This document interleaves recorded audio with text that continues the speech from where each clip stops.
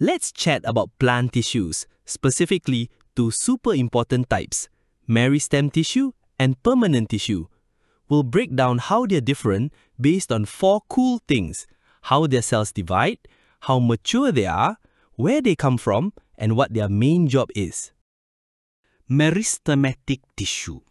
So, meristematic tissue are like the plant's growth engines. They're made up of cells that are always dividing. That's why plants can keep growing bigger and taller their whole lives. Cell division.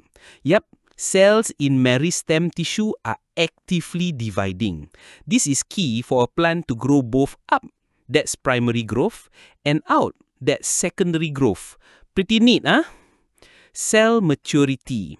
These cells might be differentiating. Think of it this way. They are still figuring out what they want to be when they grow up.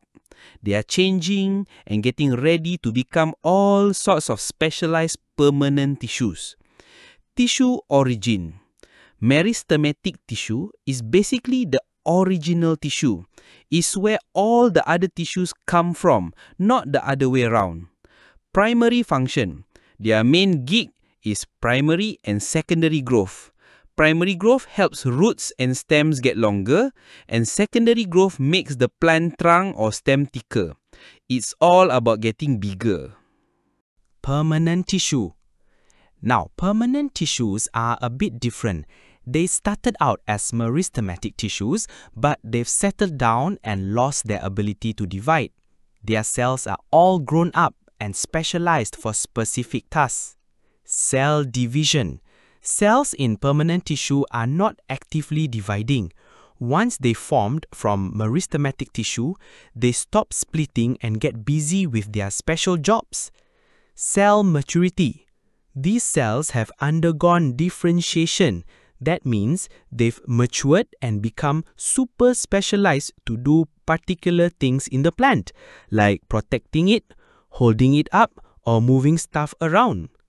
Tissue origin. You guessed it, permanent tissues are derived from meristematic tissue. So meristem cells divide, then they transform and become permanent tissue cells.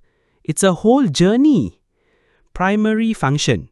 The big jobs for permanent tissue include protection, support, and transport. For example, you've got epidermal tissue for protection, some tough stuff like sclerenchyma and collenchyma for support, and then xylem and phloem for moving water and food around. Super important. To sum it all up, this comparison really shows the core differences between meristematic tissue, the busy growing cells, and permanent tissue, the specialized non-dividing cells. One's all about growth, and the other's about keeping the plant safe, strong, and well-fed.